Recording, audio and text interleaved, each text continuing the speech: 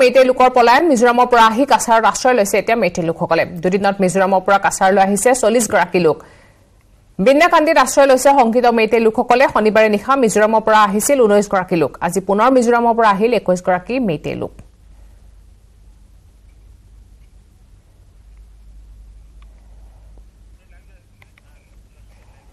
আমি পুনপটেকৈ সংযুক্ত হৈছো আমাৰ সাংবাদিক অনিৰুদ্ধ লস্কৰ হৈতে অনিৰুদ্ধ আপোনাৰ ওচৰলৈ আহিছো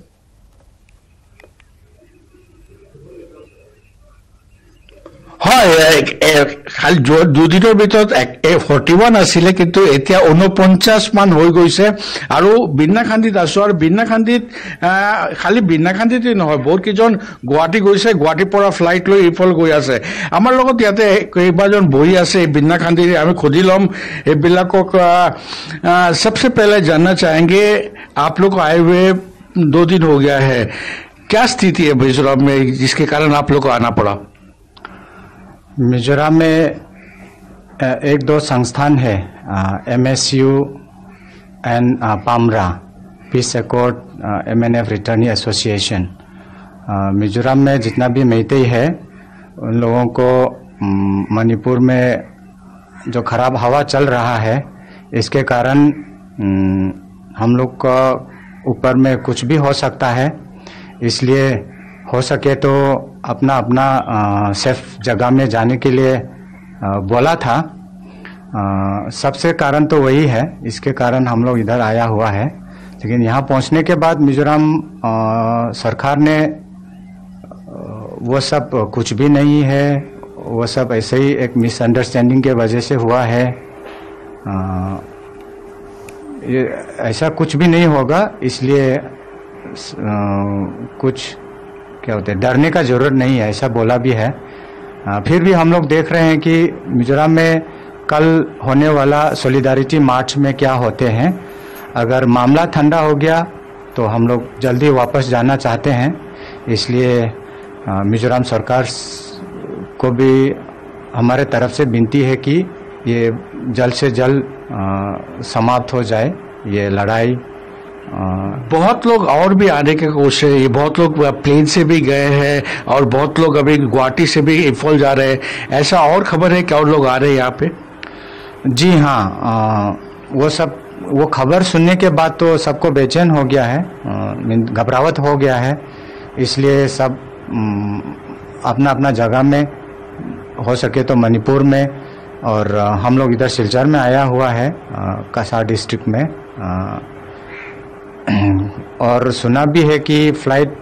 जो अरेंज किया था उसका भी कैंसिल हो गया है इसलिए गुवाहाटी होके भी कोई कोई तो गया सुना है और कोई कोई गाड़ी के जरिए आ रहा है और सुना है कि और भी आ रहा है बस हम लोग बाकी क्या होगा उसका खबर के इंतजार में है यहाँ पे आप लोग आए हुए 2 दिन हो गया है कुछ रिलीफ या ऐसा कुछ आया है आप लोगों को कुछ मिल रहा है यहाँ पे रिलीफ अभी तक तो नहीं हमारा इधर हम लोग का कम्युनिटी का लोगों ने हम लोग के लिए जगह दिया है बस अभी के लिए तो यही है हाल बाद में क्या होगा अभी तक तो आप बहुत जल्द घर जाना चाहेंगे वापस मिजोरम जरूर जितना जल्दी हो सके उतना जल्दी হয় তো শুনিছে যিমান সোনকালে হ'ব পাৰে ঘৰত আকৌ মিজোৰাম যোৱাৰ চেষ্টা চলাইছে আশ্বাসন দিছে মিজোৰাম চৰকাৰে যোৱাকালি মুখ্যমন্ত্ৰী জৰামথাংগাও এপিল কৰিছে সবক আকৌ মিজোৰাম যাব কাৰণে হয় ধন্যবাদ জনাইছো অনিৰুদ্ধ ইতিমধ্যে নিৰাপত্তাহীনতাত ভুগিছে আৰু এনেদৰে এতিয়া আশ্ৰয় লৈছে কাছাৰত মেইটেই লোকসকলে কিন্তু তেওঁলোকে যদি পৰিস্থিতি আকৌ ঘূৰি আহে ভাললৈ তেনেহলে তেওঁলোকে আকৌ ঘূৰি যাব বুলি আশা প্ৰকাশ কৰিছে ধন্যবাদ জনাইছো অনিৰুদ্ধ এই মুহূৰ্তত আপোনাক পুনৰ ঘূৰি আহিম খবৰৰ মাজলৈ কিন্তু তাৰ আগতে এটা সৰু বিৰতি কেৱল ষ্ট্ৰং নহয়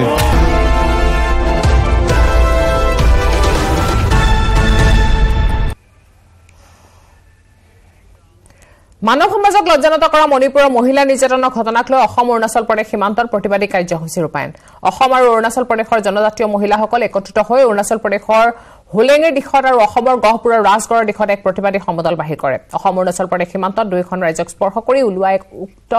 প্ৰতিবাদী সমদলত মণিপুৰৰ কুকি জনগোষ্ঠীয় মহিলা ডক্টৰ মেৰী নাইনিলামে অংশগ্ৰহণ কৰে দুইখন ৰাজ্যৰ জনগোষ্ঠীয় মহিলাসকলে ওলোৱা সমদলটোৱে অৰুণাচলৰ হুলেঙি মমবাতিত জ্বলাই অসমৰ দিশৰ ৰাজগড়ত মোবাইলৰ ফ্লাছ লাইটত প্ৰতিবাদ সাব্যস্ত কৰে প্ৰতিবাদী সমদলটোৰ জৰিয়তে মণিপুৰত জঘন্য কাণ্ড সংঘটিত কৰা নৰপিশাচক উচিত শাস্তি বিহাৰ দাবী জনায় প্ৰায় 200 মহিলাই অংশগ্ৰহণ কৰা প্ৰতিবাদী সমদলৰ অন্তত প্ৰতিবাদী ৰাইজে ইমেইল যোগে ভাৰতৰ ৰাষ্ট্ৰপতি দ্ৰৌপদী মুৰ্মুৰ জ্ঞাতাৰ্থে এখন স্মাৰক পত্ৰ প্ৰেৰণ কৰে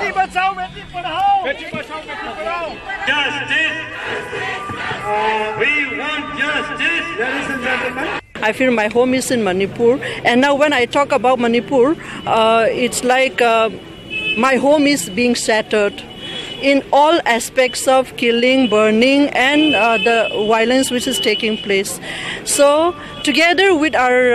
women's society here, as a mother, as a sister, and as a friend, we all wish there should be peace and unity, and in particular for the women to be safe, that the prime minister, the chief minister, and everyone, they take action that peace and unity plus safety for all the women prevails everywhere. এফালে মণিপুৰৰ ঘটনাৰ বিৰুদ্ধে বৰপেটাৰ উদ্যোগটো প্ৰতিবাদ সাব্যস্ত কৰিছে বৰপেটাৰ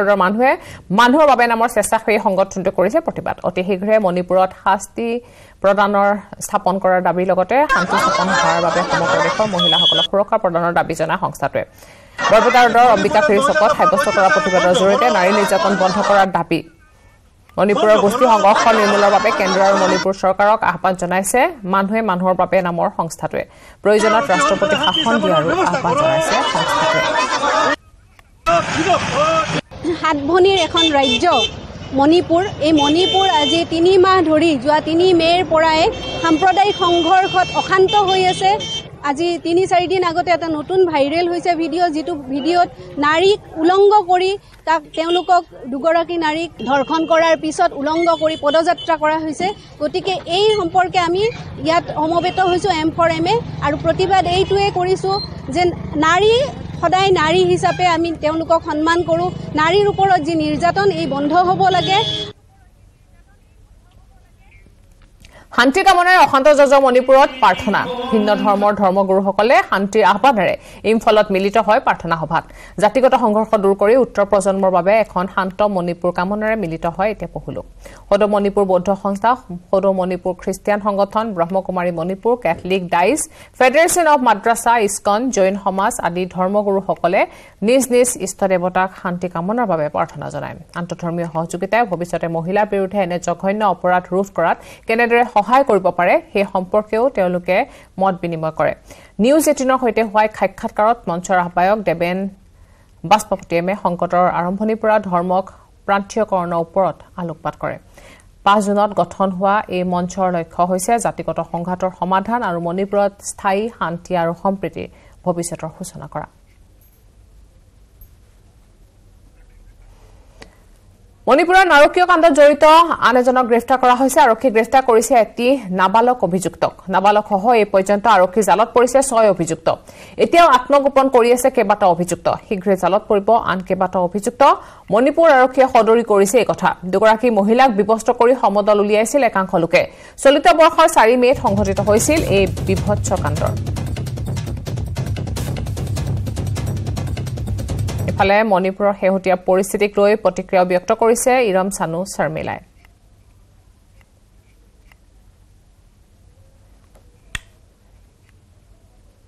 I just want to appeal that we all are human beings. What's the need of all such hatredness, all such barbarousness as a human being when we don't own nothing else in real in this. খবৰৰ আছে কিন্তু তাৰ আগতে পুনৰ এটা বিৰতি Jawal strong nahoy. Maithan strong. Maithan steel. Nirmanor mandanda.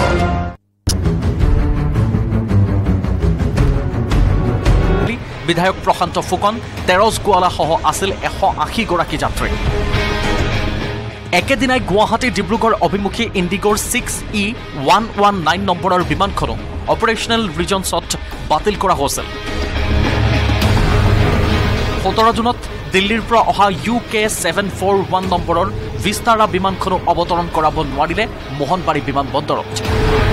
10 জুলাইত 6E2652 নম্বৰৰ গুৱাহাটীৰ পৰা ডিব্ৰুগড় অভিমুখী ইণ্ডিগো বিমানো আনিবলগীয়া হয় উভতাই। একেদিনাই উভতাই পঠিওৱা হয় দিল্লীৰ পৰা ডিব্ৰুগড়ৰ অভিমুখী UK725 নম্বৰৰ আনখন বিমান। 13 জুলাইত অৱতৰণ কৰিব নোৱাৰি উভতি যায় দিল্লী ডিব্ৰুগড়মুখী 6E2031 নম্বৰৰ ইণ্ডিগো বিমান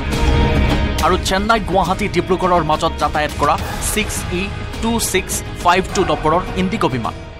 আৰু যথেষ্ট অসুবিধাৰ সৃষ্টি হয়, বহুতো দূৰ দূৰণিৰ পৰা যাত্ৰীসকল আহে। প্ৰত্যেকবাৰে এই ঘটনাটো সংঘটিত হৈ আহিছে আৰু আমি মন কৰা মতে যোৱা জুন মাহৰ 3 তাৰিখৰ পৰা আজি পৰ্যন্ত 7খনকৈ বিমান এনেধৰণৰ পৰিস্থিতিৰ সন্মুখীন হৈছে। নিৰ্ধাৰিত সময়ত বিমানবন্দৰৰ ৰানৱে সম্প্ৰসাৰণৰ কাম সম্পূৰ্ণ কৰিব নোৱাৰাৰ বাবে এই চৰম অচলাৱস্থাৰ সৃষ্টি হৈছে গুৰুত্বপূৰ্ণ বিমানবন্দৰটোত। মাৰ্চ মাহতে উকলিছে বিমানবন্দৰ সম্প্ৰসাৰণৰ সময়সীমা, কিন্তু এই লৰা ধেমালি কেতিয়া অন্ত পৰিব তাক লৈহে সৃষ্টি হৈছে অনিশ্চয়তা। ডিব্ৰুগড়ৰ পৰা জেছিমা Ahmed, News 18 Assam north east.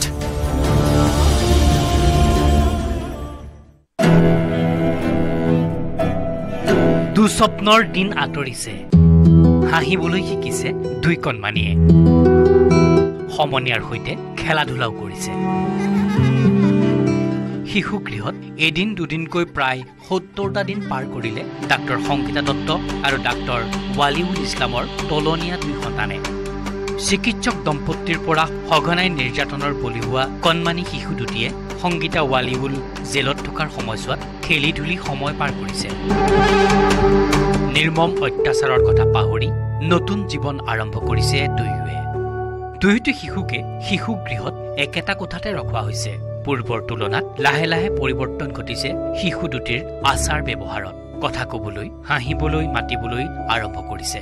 শিশু দুটি সন্দৰ্ভত নিউজ 18 অসমৰ আগত কামৰূপ মহানগৰ শিশু সুৰক্ষা বিষয়া কিশোৰী বৰুৱাই ক'লে, তেওঁলোকে বৰ্তমান ভালকে আছে, ফূৰ্তিত আছে আৰু আমি তেওঁলোকক সহায় কৰিছো যাতে তেওঁলোকে তেওঁলোকৰ যিটো ট্ৰমা, সেই ট্ৰমাটো তেওঁলোকে ওলাই আহিব পাৰে। তেওঁলোকক আমি কাউন্সেলিং দি আছো এতিয়া, প্ৰফেশ্যনেল কাউন্সেলৰ ফ্ৰম GMCH। আমি এতিয়া বৰ্তমান 3 মান্থছমান তাহাঁতক কেয়াৰ ফ্ৰী এটমছফিয়াৰ এটাত ৰাখিব দিছে। গতিকে আমি জাষ্ট তাহাঁতৰ কিছুমান হেবিট বিল্ডিং ষ্টাৰ্ট কৰিছো। পুত্ৰ সন্তানটিয়ে যিহেতু কথা ক'ব পৰা নাছিল, বৰ্তমান স্পীচ থেৰাপি দি থকা হৈছে GMCHত। পূৰ্বৰ দৰে মনত এতিয়া দুয়োৰে ভয় শংকা নোহোৱা হৈছে। মানুহ দেখিলেই নিৰাপত্তাহীনতাত ভোগা শিশু দুটিয়ে এতিয়া লাহে লাহে মানুহৰ সংগ ভাল পোৱা হৈছে। মাক দেউতাকৰ কথা এনে নুসুধে নেকি কেতিয়াও যে দেউতা ক'ত, মা ক'ত বা দেখা পাম নে কিবা এনেকুৱা একোৱে নুসুধে নেকি? নাই, আমাকতো সোধা নাই,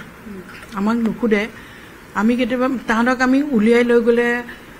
শিশু গৃহৰ পৰা তেতিয়া তাহাঁতি মানে অলপমান আপত্তি কৰে, ক'ত নিয়ে এটা চিন্তা হয় তাহাঁতৰ। আছে। তেতিয়া আমি কওঁ যে নহয় তোমালোকক ফুৰাব নিম বা হেৰি কৰিম, তেতিয়া মানে গাড়ীত ফুৰি ভাল পায়। চ' গাড়ীত ফুৰি আহিবা বলা বুলি কৈ পেলাই তেনেকৈ লয়। কিন্তু ইনিচিয়েলি সিহঁতি যাব খোজা নাছিলে, সেইটো এটা আছে কিজানি মাক দেউতাকৰ ওচৰত পঠিয়াই দিওঁ। এতিয়া দে আৰ মোৰ কমফৰ্টেবল। আজিলৈকে তেওঁলোকে সোধা নাই চিকিৎসক দম্পতিৰ কথা। कुमार ट्रैक्टर, कुमार 13, चले ज्यादा अच्छी कमाई का वादा। Kumar engineering, we understand your need.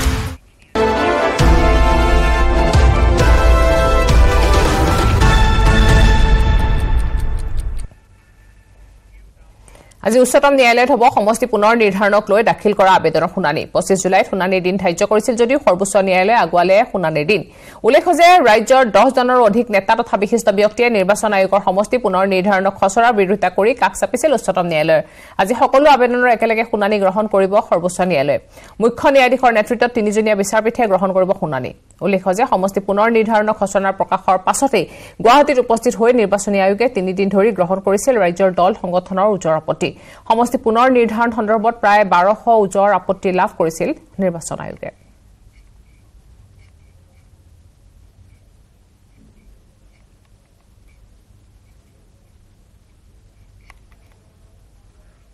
আমাৰ তৰফৰ পৰা আমাৰ 10টা দলে যিসকল আমি হস্তক্ষেপ কৰি বিৰোধী ঐক্য মঞ্চই আমি স্বাক্ষৰ কৰি যিটো 8L চেলেঞ্জ কৰি যিটো গোচৰ দিছোঁ এই গোচৰটোক ভিত্তিত যাতে তেওঁলোকে মাজত যাতে নটিফাই কৰিব নোৱাৰে এইটো এনচিঅ'ৰ কৰিবৰ কাৰণে আমাৰ সন্মানীয় অধিবক্তা কপিল চিবাল ডাঙৰে এই বিষয়টো উত্থাপন কৰিছে যাৰ কাৰণে উচ্চতম ন্যায়ালয়ৰ মুখ্য ন্যায়াধীশ চন্দ্ৰচূড় ডাঙৰীয়াই শুনানিৰ দিন 24 তাৰিখলৈ আগবঢ়াই দিছে কিন্তু আমাৰ এতিয়াও সন্দেহ হৈছে প্ৰেছ নোটখন দেখাৰ পাছত আমাৰ এই গোটেই গোচৰটো আইটেম নম্বৰ 24ত আছে দুটা গোচৰ হীৰেণ গোহাঁই ছাৰৰ গোচৰ আৰু অজিত ভূঞা ডাঙৰীয়াৰ গোচৰ আৰু জাতীয় পৰিষদ হিচাপে দিয়া গোচৰটো 24 নম্বৰ আইটেমত আছে 28 নম্বৰ আইটেমত আমাৰ বিৰোধী ঐক্য মঞ্চই দিয়া আমাৰ গোচৰটো আছে এই যে 24 আৰু 28 আইটেম নম্বৰ এই যে ৰাতিপুৱাৰ পৰা শুনানি আৰম্ভ হ'ব 10 বজাৰ পৰা আমাৰ নিশ্চিতভাৱে 12টা বা 12টা বা 12টা বজাৰ পিছত আমাৰ শুনানিটো হ'ব এই যিটো সময় থাকে আছে এই সময়তো 10 বজাত বা 11 বজাতো তেওঁলোকে নটিফাই কৰি দিব পাৰে গতিকে এই কথাটো আমি ৰাজহুৱা কৰিছোঁ আৰু আজি আমি ইলেকশ্যন কমিশ্যনলৈ আমি ইতিমধ্যে মেইল কৰাৰ কাৰণে সিদ্ধান্ত গ্ৰহণ কৰিছোঁ অসম জাতীয় পৰিষদে আৰু ইয়াৰ লগে লগে সময় হৈছে এতিয়া বাতৰিৰ পৰা বিদায় লোৱাৰ নমস্কাৰ কেৱল ষ্ট্ৰং নহয়